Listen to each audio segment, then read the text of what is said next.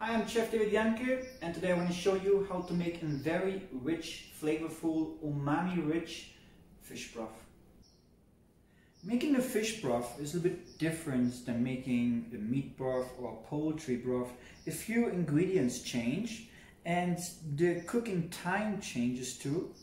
And why is that? Well, first of all, if we would cook the fish overcook and just like cook it too much, the fish particles, the meat and everything would just like fall apart and get mashed and turn into like kind of like a puree inside our broth. And even we strain it, it will be like a very dark, dirty broth. And we have to think about that technique basically, or where we use those broths to making certain kind of fish sauces, or let's say use the broth for steaming or poaching processes, we want to have a clear broth.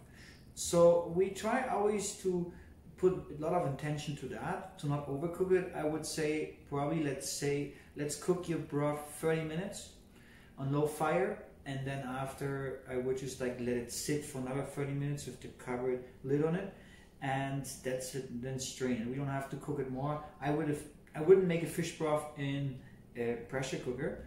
And because of that short cooking time, we also have to cut our vegetables very small, so we can extract all the flavors from them in that short cooking time. No?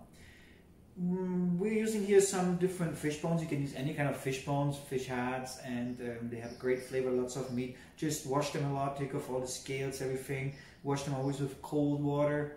And we have some flounder here, we have some salmon trout, and we have a grouper, and bones and heads of each of them, and some cuts off. And when we were like doing the fillet process, we always want to keep them. It's like they have lots of flavor, of course. It's umami flavor. Look up below the video, I will add additional information about umami, natural umami ingredients. There's 3 chemicals, and we want to focus on those because umami is the 5th flavor, which are all the other 4 flavors together. 1 chemical is of course always in bones, so we already have 1 chemical here. 1 is always in dehydrated mushrooms. Here I'm using a white porcini type. White again to not make our broth such a dark color like some of other mushrooms could do.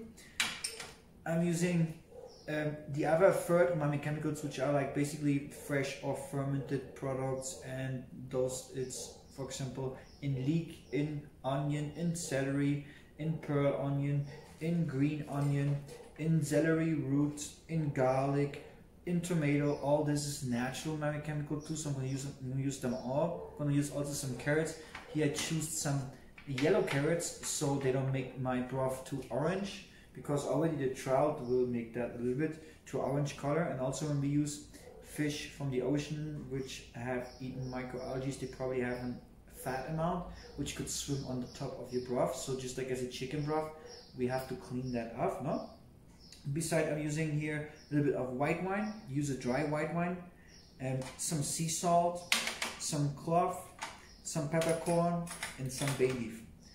So I have to cut everything very small. I have to cut the bones and chop the bones small to 50-gram pieces, wash them again with cold water, and then I will cut all the vegetables very small, even like a lemon I will add. The citrus flavor comes nice, and I also will add some herbs, fresh herb, dill or fennel you can add. And well, beside that, I'm going to cut everything very small, get everything with cold water together into a cooking pot, very important, so it can strain out very nice. And slowly we give the heat to drain out all the flavors of it. We let it cook for 30 minutes, and then after we let it sit for 30 minutes, and then we would strain it, and we have a nice fish broth. No? If you want to now make that more intense in flavor or clarified, you have to clarify it, and that's another culinary technique. But let me show you first how to make all those steps to make the broth.